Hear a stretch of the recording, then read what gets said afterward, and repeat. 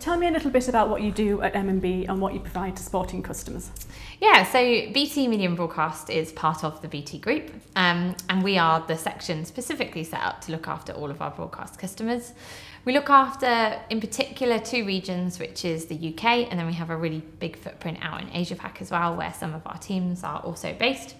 And we have the strapline that says we are here to enable us to bring the best connectivity to enable the best media experience for billions globally. So our customers range right throughout the industry, from the big public sector broadcasters all the way through to your production organisations that work with the sporting sector as well. And we are home to the BT Tower, which is the largest switch in the world, and where we switch over 16,000 hours of content every single day through there. So that becomes a kind of media hub and a media gateway where we have the ability to kind of connect in and pick up the content and transmit that right across the world.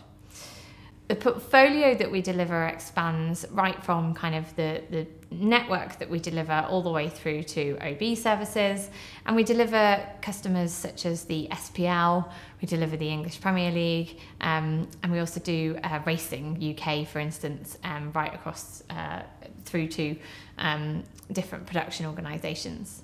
And connectivity, I was with a particular production organisation. We were talking about motorsport last week, and they said to me, connectivity is king. That's what we need in production, especially in sport now.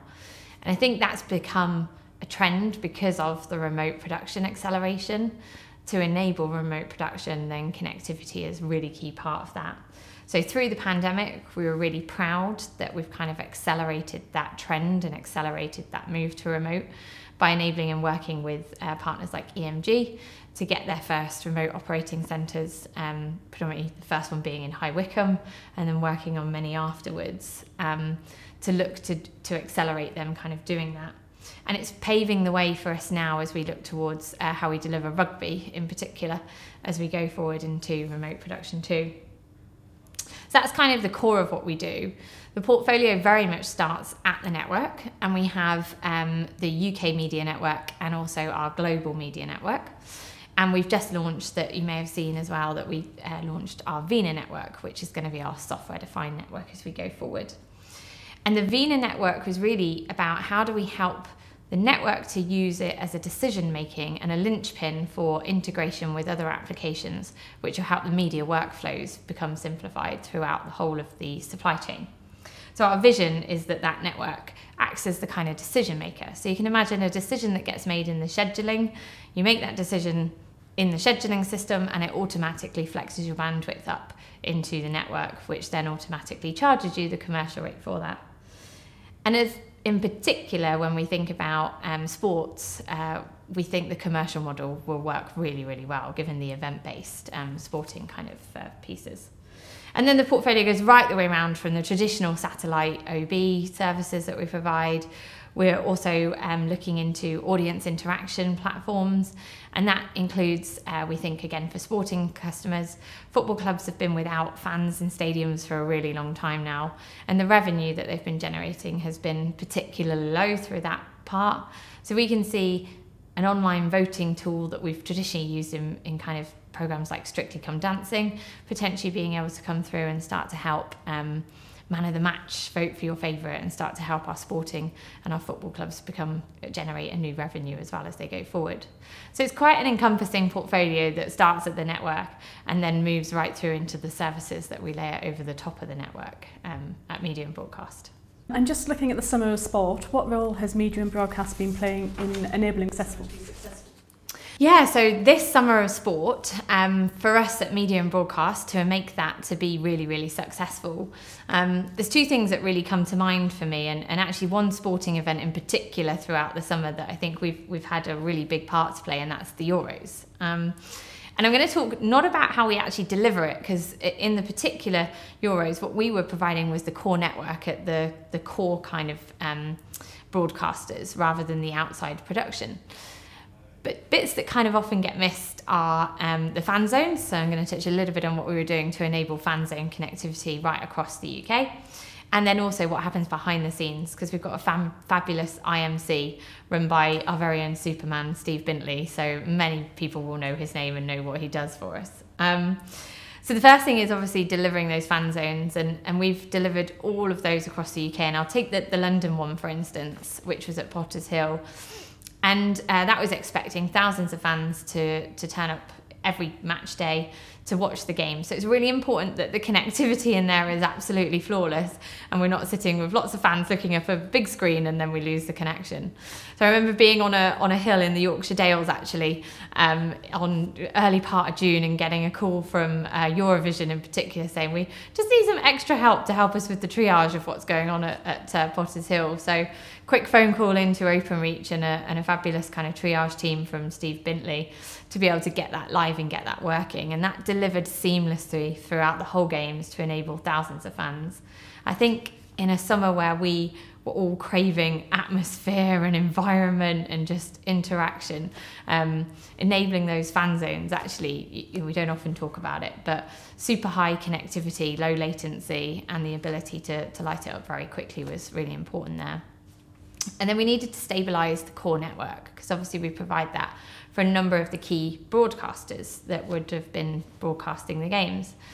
So Steve's team goes into a planning phase before any major event, and they personally look at all of the kind of change controls, and we have thousands of network engineers out in the UK looking after our network, and occasionally little changes from an Openreach engineer can just make that tiny little drop in service occasionally. So it's Steve's job and his team's job to make sure that there's absolutely no changes on that network. So they lock that down 5 p.m. the day before any event goes live, make sure there's a complete change freeze in place. They run testing beforehand that we get into. They agree all of the procedures up front with Openreach as well to make sure that we don't get any of those outages. And then they check in on a daily basis with all of our broadcasters in the network as well to check that they haven't experienced anything we've not seen. And we're really proud to say that throughout all of that, and our partners, especially at ITV, we didn't receive any kind of outages throughout the whole of the Euros games. So yeah, a true summer of sport. We've obviously been doing lots of other bits, but the Euros is one that really stands out for us here at BT. And looking ahead, what's next for media and broadcast across the sporting industry? Yeah, well, I touched on the rugby very at the beginning of this, and what's next for us at Media and Broadcast when we look ahead at what some of the technology brings and after this summer of sport. When I think about the rugby, we're now starting to take that remote, so that will be the first piece that goes remote next, and we're actually putting that on our VINA network, because the VINA network offers a much higher core bandwidth and lower latency, so it will future-proof the rugby and really take it on that remote journey. Remote production is definitely here to stay and accelerate, so as we look forward too, we also want to start to look at our relationships across the production organisations and look at where we can create getting them on net, so that they can utilise the BT Tower potentially as a gateway to kind of move their content through, but also it enables them to start to put more of those remote operating centres. And also as we look globally outside of the UK, looking to where that trend is going to accelerate as we go there too. And for us, the other part of that is that we're really keen that remote production, it not only helps the industry and kind of enables them to meet cost-saving transformation, but it's really key to their carbon footprint kind of reduction and also into BT's as well. And we're big advocates for driving diversity across the workforces. So that acceleration to remote, the more production organisations we can get on net and work with will certainly help not only kind of bandwidth efficiency, but diversity and also carbon footprint. We're also trialling some JPEG XS on some live cases at the moment. And we see that JPEG XS is going to allow us to take that bandwidth efficiency even further to create that kind of almost visually lossless experience for our customers. And we will go live next season with the Premier League with some JPEG XS kind of actually being used in a live environment as well. So that's on the horizon and something we'll be bringing out as we go forward. And then thirdly, you heard me talk about the VINA network. And VINA, because it's our software-defined network, we really now want to take it the step further away from just the connectivity and start to think about those integration layers and those media workflow processing applications. So we've launched something called the VINA Quick Start, and it's essentially a consultation that we're running with any customers or any organisations that wish to work with us. And it's run also and led by our very own John Ellerton, who will take everybody through a kind of overall journey from start to finish, to look at what they currently have, what the technologies are. We'll look at the evolutions in the technologies along the way, and then we'll start to look at what processes and behind the scenes, how does everything work, what are those integration layers looking like. So what we want to really learn and develop is, what does the sporting industry want from us in that kind of application development. So we want to take as many people through that as we possibly can, and start to really work on those integration layers as we get through too. And then I mentioned the audience interaction stuff, which we think next year as well will have a really big impact into the market, to support kind of that more digital experience. As we kind of, I was reading about the Olympics, for instance, and how they've now got the new fan zone this year and so forth. So, you can imagine an application base that many of our sporting customers can consume to start to get that two-way interaction from their fans and their audiences as well. So yes, that's what's on the horizon at Media and Broadcast.